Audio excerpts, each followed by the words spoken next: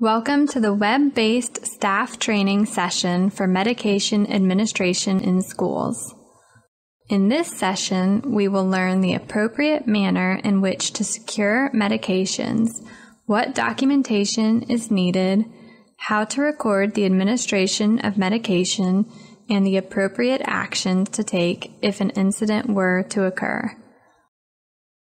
The principal, in collaboration with the school nurse, will delegate medication administration to one person for each class or school. Site-based dispensing will be determined by the principal for each campus. Common preferred dispensing locations is the main office, i.e., office staff member, teacher, etc.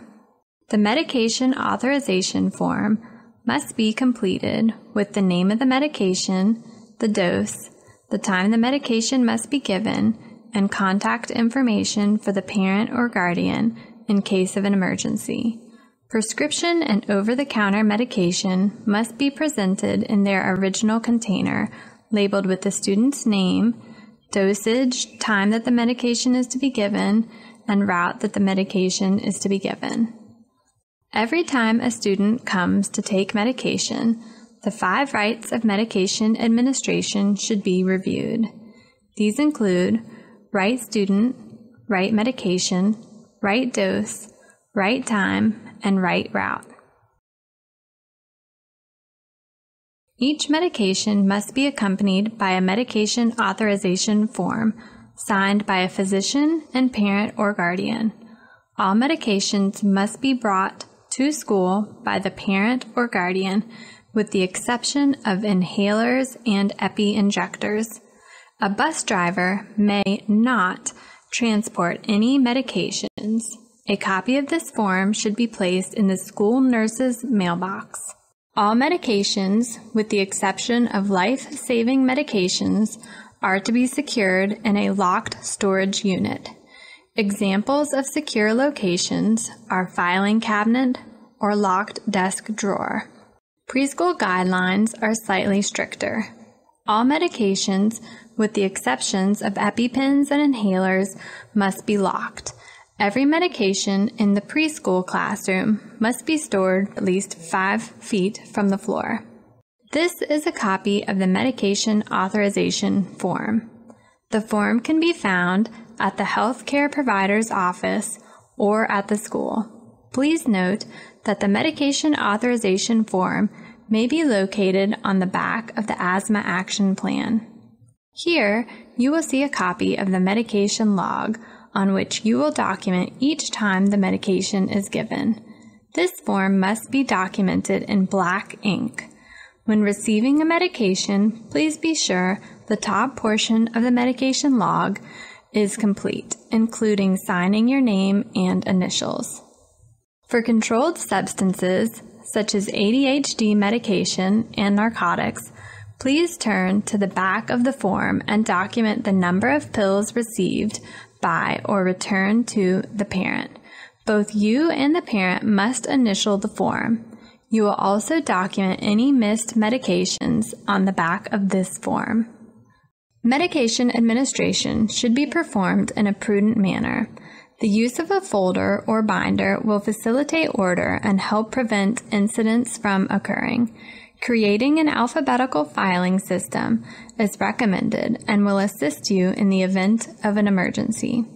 Being able to quickly locate a student's consent form may positively impact the outcome. To document administration of medication, initial the appropriate box. Include the time for medication given as needed.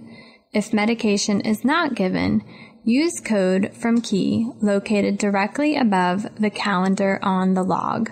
If more explanation is needed, please complete further notes on the back of the form.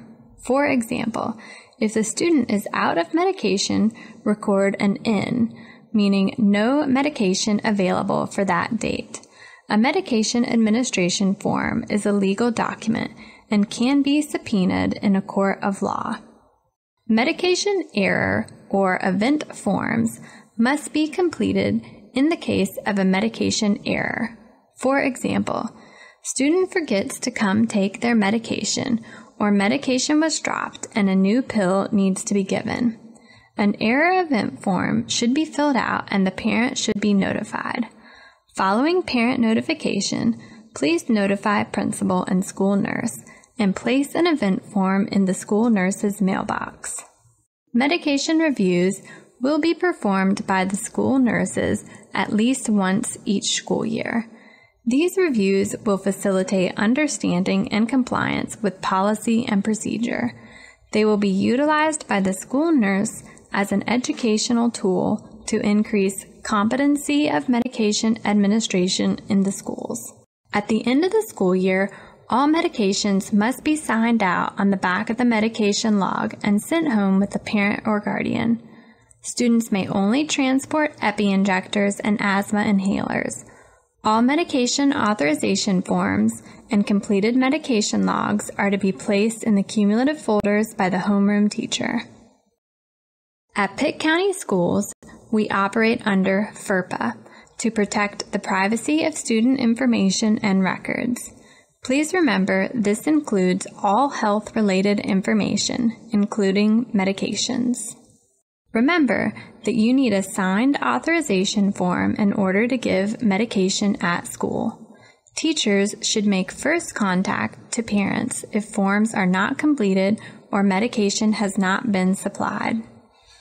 Unauthorized over-the-counter and prescription medication shall not be given to any student by any member of the school staff for any reason per Pitt County School Policy.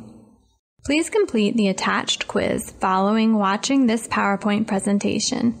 If you have any questions, please contact your school nurse and they will be glad to assist you.